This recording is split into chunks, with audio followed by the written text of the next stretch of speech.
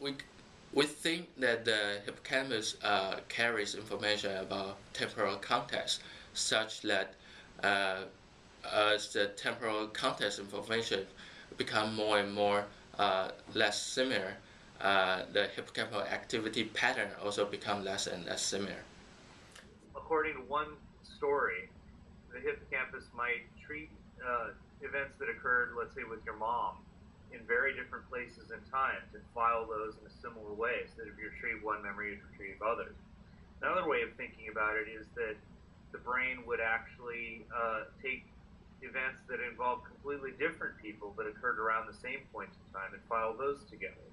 Before we put a participant into a scanner, we had the participant learn a bunch of object sequences, and then while they're in the scanner, they perform an independent task that they require them, that even though they don't really need to actively retrieve the sequence information, but they still incidentally use the sequence information to guide their behaviors. So we can see the activity pattern associated with a specific object, and we see that as the object pair become more and more temporally distant, they become less and less similar.